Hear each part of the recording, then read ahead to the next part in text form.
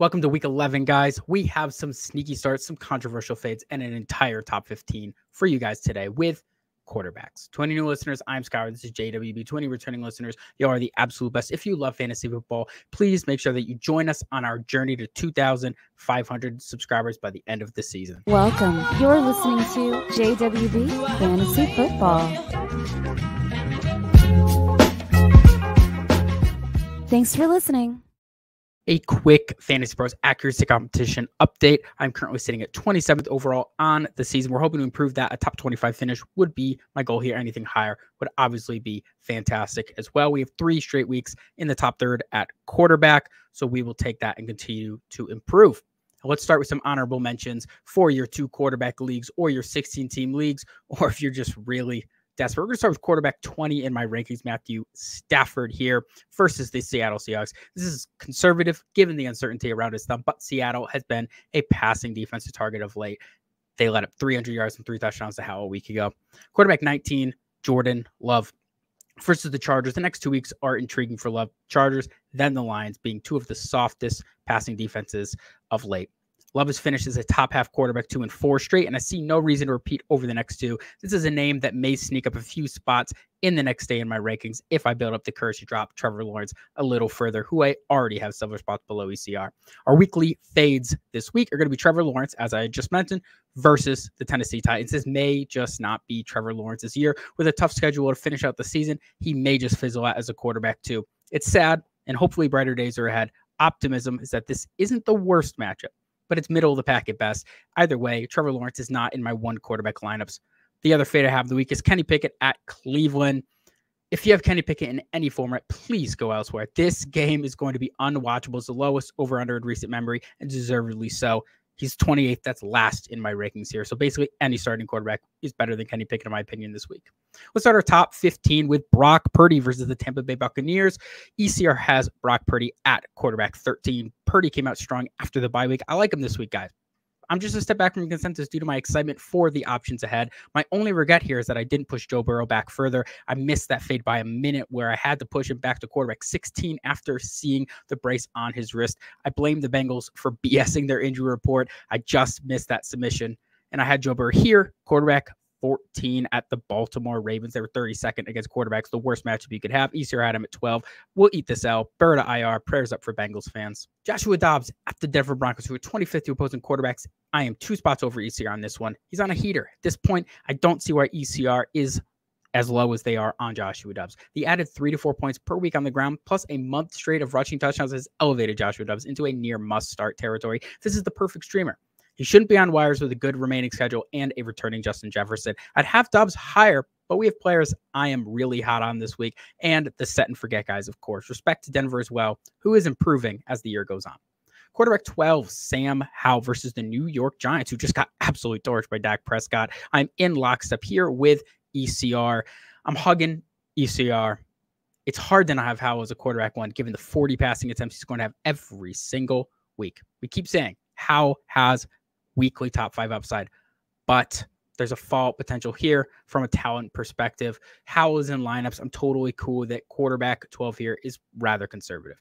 Quarterback 11, Justin Herbert at the Green Bay Packers. ECR has him at 8, which is lower than normal. This is the lowest I've had Justin Herbert all year. Green Bay is 13th to opposing quarterback, so it is a tougher matchup. Last week was great, but I'm taking a step back because of Herbert's overall inconsistencies of late.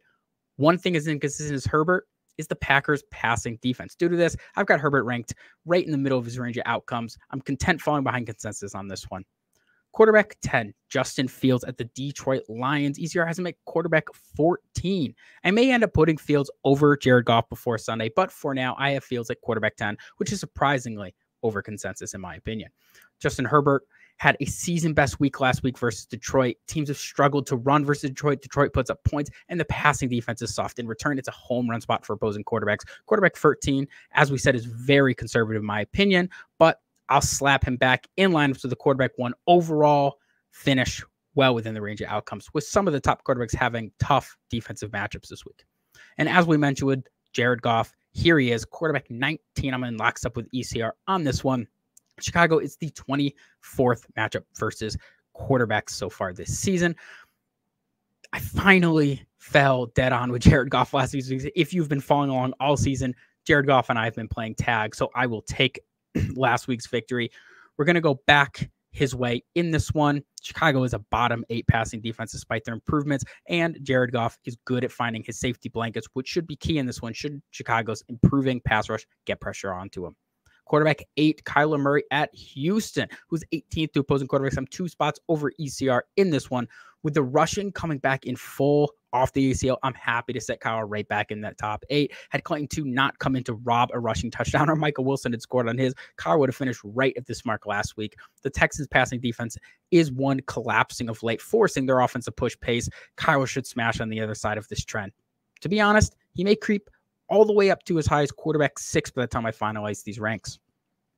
Quarterback 7, Tua Tagovailoa, versus the 8th best defense to opposing quarterbacks, Las Vegas Raiders. ECR has him at quarterback 4. I'm clearly a step back from them on this one, but it's no slight to Tua. Tua is the quarterback 8 in points per game, but it's seemingly top 5 or outside the top 15 for Tua on a weekly basis. I'm a coward. I'll admit it. I'm admitting this range of outcomes similar to Justin Herbert. I'm comfortable starting Kyler, Goff, and Fields over Tua.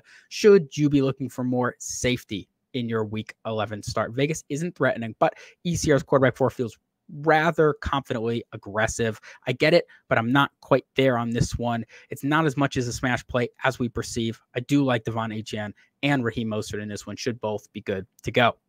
Quarterback 6, CJ Stroud versus the Arizona Cardinals. I am a spot above ECR on this one. I'm right in line with Stroud's quarterback 6 fantasy spot thus far.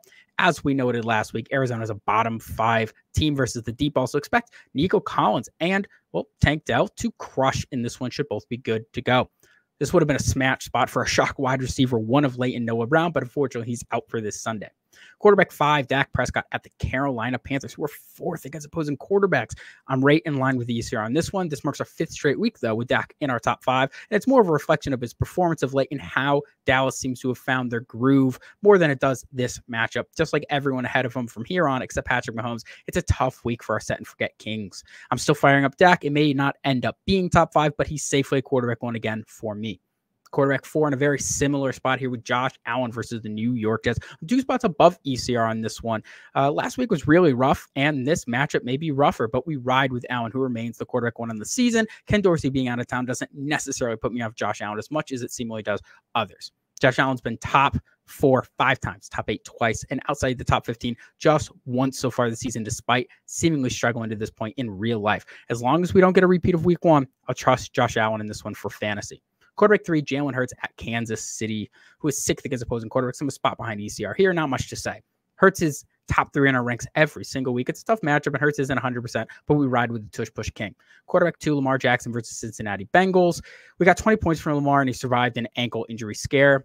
This should lock in a top 5 finish. We'll take it. Quarterback 1, no surprise, Patrick Mahomes versus the Philadelphia Eagles, who are 30th to opposing quarterbacks. ECR has him at quarterback 1.